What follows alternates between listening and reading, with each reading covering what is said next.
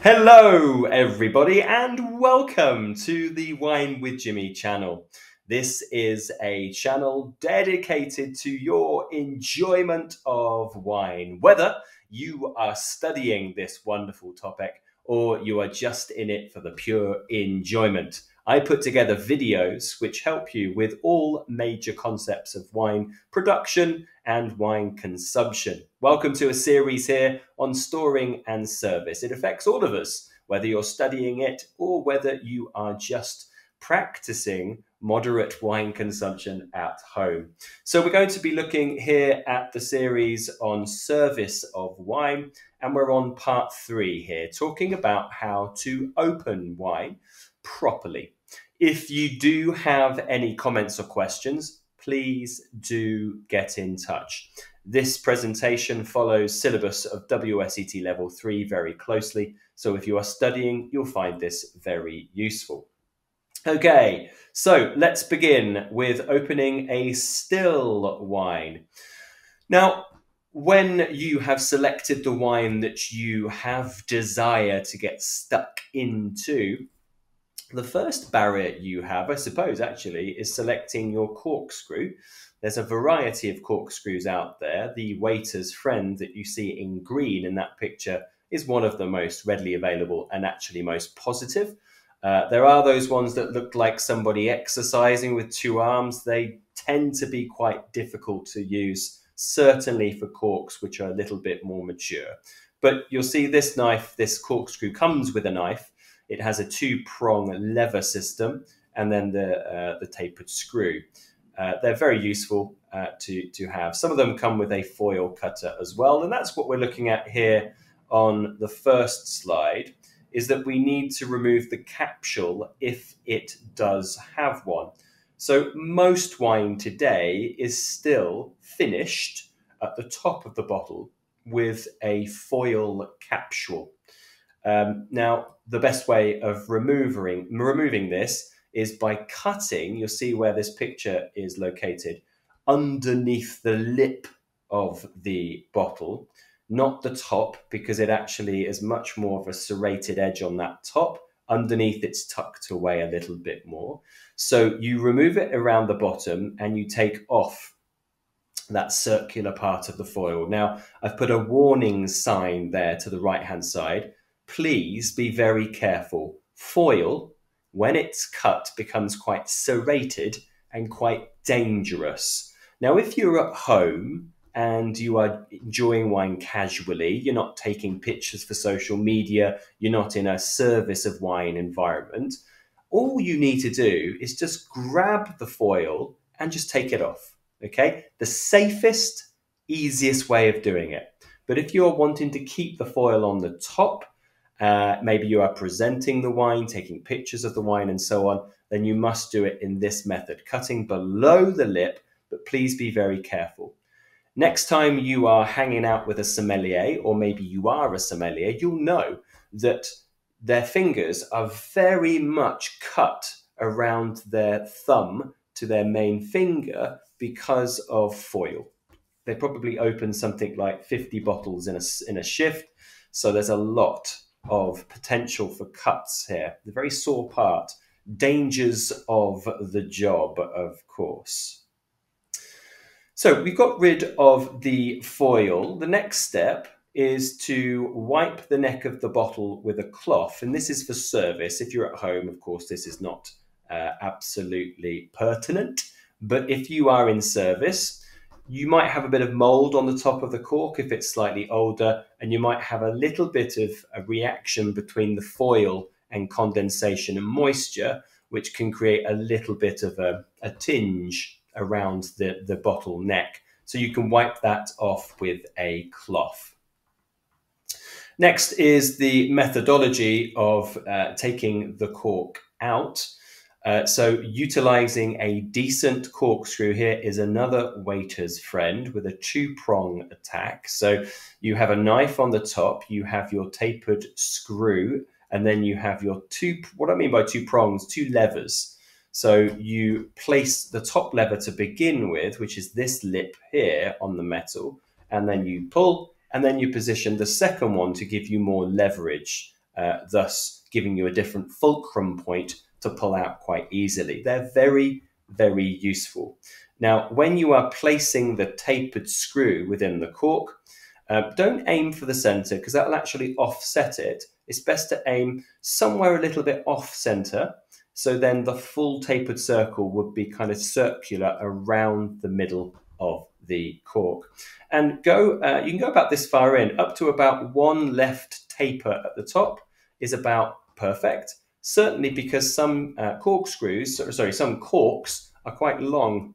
So it's good to get it quite far in. I often see people only going about halfway down on the taper. That can cause a split in the cork, certainly for older corks. Okay.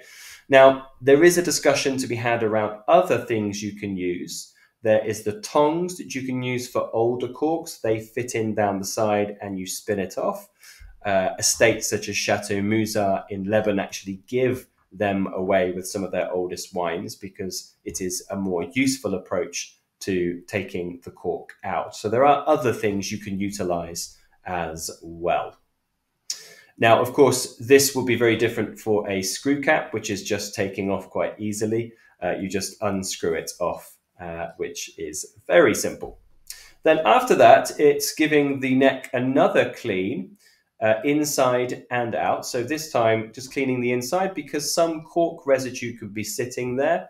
And when you are serving to a customer, it is not pleasant to have small bits of cork floating in your glass. So that would be the next step in service. And then, of course, pouring it out into a glass to check the wine condition will be done by a sommelier. And it will be done by the head of the table or who's ordered the wine. Then there are lots of, tradition around how to pour after that. Of course, it depends on where you are.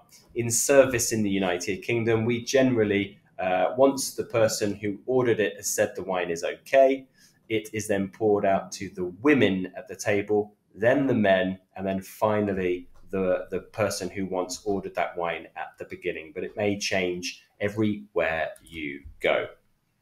Then we are going to talk about how to open a sparkling wine, where there's a little bit more emphasis on the real sort of preparation of the bottle. And what I mean by that, we know that in a sparkling wine bottle, there is considerable pressure, up to 6 atmospheres of pressure. So that cork really can want to come out with that pressure. So chilling the bottle in preparation to the correct temperature helps to reduce this. Remember, on a previous presentation, this is somewhere between 6 degrees Celsius and 10 degrees Celsius. In Fahrenheit, off the top of my head, I can't remember now, but something like 50s to 60s, maybe sort of in the 50s.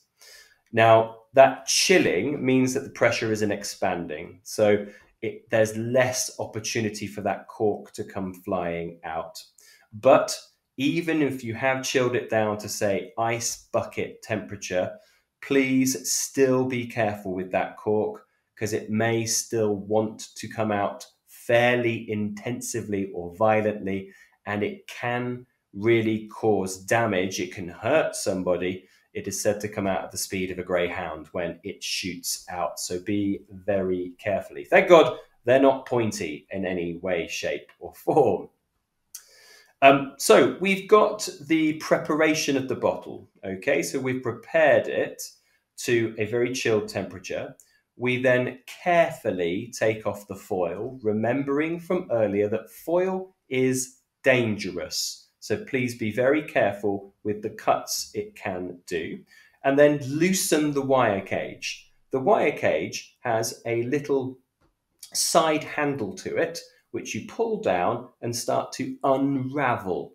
But all the time, make sure that your thumb is sitting on top. So once the foil is off, your thumb immediately goes on top as a kind of human safety mechanism, just in case that cork can come out, okay? And then you loosen that wire cage. You don't take the wire cage off. Please leave it in combination with the cork, but loose.